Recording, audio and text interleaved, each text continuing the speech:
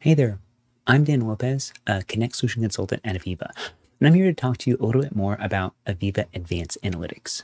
And if you're watching this, you've seen and heard about how AVEVA Advanced Analytics can help with asset reliability and doing predictions and quality, and you're here to learn a little bit more. And specifically what you maybe want to do is, peel the covers back a little bit and see what goes behind some of these models and how do they work and what's the process that you would go through to apply this to your own data. That's exactly what we want to show you today.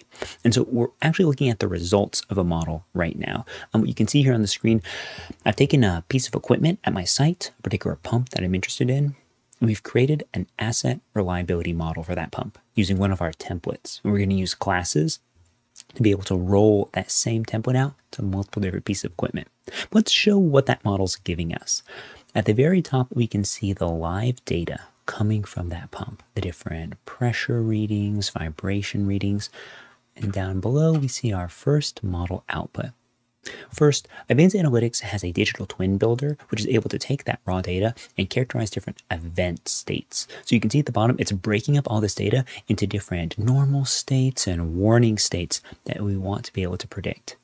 And you can see here our model output. Specifically, there's an anomaly score, which is a measure of how different the current conditions are versus the safe, ideal, learned behaviors, and a probability of that event happening. And the exciting thing you can see here is that that probability is going up before the event happens. So yes, the model is actually able to look into the data and say, yes, an event is actually going to happen and give us an advanced warning. But let's actually make this a little bit more like operationalized so we can get results from it. If I scroll down a little bit more, we can say, not only is it giving you those alerts, those early predictions, but it's specifically saying, hey, right before that happens, these are the specific anomalies that are taking place. Let's look right here, say at our discharge pressure. It can say, if I scroll over to the right, our summarized value of discharge pressure is 148.1, safe range is 148.2 to 151.9. So we're right at the upper end of that safe range. This is a little bit risky. If we scroll down a little bit more, we can see, we've got a mid-tier overall risk. Let's go over and see which one is this. Individual risk for this is high. Overall risk is contributing about like a middle amount. Let's go over to the left and we can see, so this is our pump pressure delta. So here again, we're looking currently valued at 61.0 pound-force per square inches, normal safe range between 59.1 and 60.8. So these are the kind of things that an operator and engineer would of course be able to, do if they could apply infinite amount of time, always be looking at this piece of equipment, always exactly catch every single one of these anomalies, and always be able to set up this kind of characterization for every single average, value, standard deviation, slope. But what we're doing is we're doing that for you automatically with a machine learning model built on things like neural nets and random forests to be able to do this analysis automatically. And what you'll see in a little bit is this is through a super straightforward user interface. So in a nutshell, not only are we able to characterize the events, we're able to give you probabilities, predictions of that event happening, and to help you understand why it's happening and let you do root cause analysis, we have the anomaly history analysis right here. That's taking all that input data and letting you figure out, okay, what specific anomalies, what specifically is strange or unusual? And then you take your industry expertise and apply it to this and you're able to figure out, okay, what changes can I make about how I run this piece of equipment to prevent this from happening? Now, speaking of preventing it from happening, we also give you ideal running conditions here on the right. So we say for your inboard temperature, yep, it's in a great range. Oh, your inboard Y vibration is an unprecedented high. Your discharge temperature is a little bit low. Your pump motor amp's a little bit low. It gives you recommended ranges that you can use to tweak and tailor your control parameters to keep this pump's operation within that safe range. And if you want to do that root cause analysis again and say, okay, this is going to help us going forward. Now let's look back in the past and see what could we have done. Here, this event diagnostics table. This is going to take all those anomaly events that you see up here. And for each of those say, like, when was that point of no return, that inflection point, like when the data could have told us that something was going to happen. So let's look right here at this one, at the very, very bottom. We can see that right before the value, right before we have that outage, our X vibration, bearing inboard X vibration hit this particular point about a minute before. 60 seconds of advance notice? Yes, this is when we could have adjusted our thresholds or our limits on our on-premises alarm system to keep this from ever happening. But these warnings can be even further out. If I scroll down to the bottom again, look at a different one. Let's look here at this particular analysis.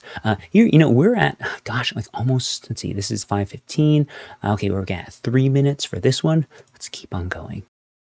Let's pick the one right above it. Let's see this one right here. Okay, here you go. Perfect example. 1908. We have the actual alert fire. We have it shows that, hey, your value's going over this limit. If you look here, actual anomaly happened at 9:16. So multiple minutes of advance notice before that anomaly ever actually happens. This is again the value here. You'll be able to do this root cause analysis, figure out which of your points are your key drivers, then also roll that into understanding, okay, when are these going to happen? How should I tweak my control parameters? Things like that. A question that people might ask is, how do we actually get here? And this is what we're incredibly excited to talk about. You can get to these kinds of monitors and analyses in a very short amount of time. The goal of this is to create a tool for industrial users who aren't here just to do research and open-ended exploration and find things out about their data. No, you need to make findings that you can roll back into your process and use to actually make changes to drive down costs, drive down risk. And that's why we're giving you an experience where you can get started in hours and days and not months and years. Let me show you exactly what we mean here. So first, the data that goes into that model is coming from Connect Data Services. You can see right here, chemicals, pump 1, this is that exact same readings, original fidelity, coming from on-premises, coming from my site right up into the cloud.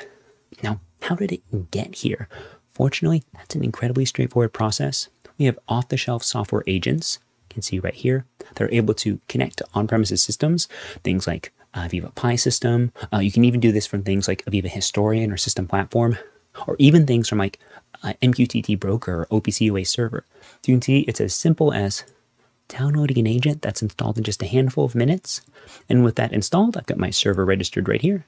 I can go ahead and say, all right, if I want to send along my line 1 pump, I simply do a search from my Pi system here on the left, pick the data items that I want, and I'm off to the races. When I hit the little save button in the bottom right, that is when it synchronized up this particular pump and all of the data that came along with it. So, short summary, the first step of getting the data up into the cloud, incredibly straightforward. Advanced Analytics works with this thing called Connect Data Services, and Connect Data Services, one of its many capabilities is creating this seamless, scalable integration between the cloud and the data that you have at your sites. And in case some of you are saying, well, how do we get started with Connect Data Services? There's no RAM, CPU, cloud containers, all those things for you to manage and customize. You flick this switch. We're making it that easy for administrators. It's a modern SaaS platform. You turn on data services, you get that portal, and download the agent and install it. Pick your data, sync it, and you have all the data you need for your models. But, how do you make those models? Great question. Let's get to that next piece. We're back here in Advanced Analytics. And a super exciting thing about the way our workflow works is before you even get to making a model, there's an intermediate step and a super important one. What we let you do is first create the concept of a digital twin. And why? So let me go. Before I created the monitor here on the model for pump 1, if I go to twins, you can see for chemicals pump 1, I've got a digital twin created. Why is this step so important? Why is this so valuable for our users? Well, if you consider the alternative, if you're just applying models all over to your data, you have issues with governance and keeping all the models managed and keeping them standardized. We let you create digital twins that you can create as classes. Again, you can promote things to be a class up here. You can create classes of these digital twins for a pump, for a boiler, for a chiller, for a processing plant, for a water treatment facility. You can create these twins, and that lets you standardize your models. It lets you standardize your thread calculations, like KPI calculations or event detection routines. You can standardize this. And so now, instead of just applying models directly onto data, you have the intermediate governance and organization layer, which is incredibly useful to making this a solution that gives you value and doesn't add a huge amount of administration or organization workload. So digital twins is an incredibly useful step. This step is also very important because it's where we can start doing a bit of data engineering. We can pick which of our many pieces of data from a piece of equipment we actually even want synced into this digital twin. I can say I've got 21. I can remove some if they're not relevant. I can add filtering. I can segment my data. And again, this is super important. In the real world, of course, equipment will sometimes move between different states or it'll produce different products. And you can apply that here without SQL queries or custom code. You simply specify which are like the input values that contain the state or the system code or the phase. And that's it. Pick the tag, you're off to the races. You can pick the rate that you produce a product, if this is a piece of manufacturing equipment or a continuous process, if you want to do like rate-based calculations, like cost savings. And then when you're done, the process of creating a model is literally as easy as hitting create model. And here's where you see some of the exciting pieces about this. Again, we wanted to give you something that lets you get started quickly. We don't just generically give you a random forest or neural net or XGBoost or anything. We say, okay, while you totally can build your own models from scratch, right off the bat, what's aligned with common industry use cases? Do you want to do asset reliability? Or do you want to predict a certain property or an event? Do you want to detect anomalies in your data? Let's say you're treating a certain ingredient or reagent and you want to maintain it in certain levels. Do you want to say, hey, let me keep this within certain conditions? I want to be notified if there's an anomaly amongst this huge data set. Great. Do you want to do energy optimization? Perfect. We have these common model templates. It's as easy as saying, I want to start asset reliability and go. That's exactly what I did right here. You can see I've got a predictive maintenance model using the asset reliability template. So if someone said, I want to make a model with, for asset reliability for a piece of equipment, right off the bat, you're seeing you can practically do this in minutes and hours. You flick the switch to turn on Connect, you install the agent, pick the data you want, zap, that data is synced up to the cloud. You go through here, you apply any of that feature engineering. You categorize it by state or by phase. You pick which tags you want to be in your digital twin, and then you click the Add Model button, and here you are. And here's, again, a really exciting piece. This is where we're taking those kind of nebulous concepts of machine learning and making them really accessible for users. If you want to add data, great. You pick what event do you want to predict? I want to predict the state of this pump. Perfect. What inputs do I want to put into it? My temperatures, my vibrations, my pressures. Excellent. You add all of that in.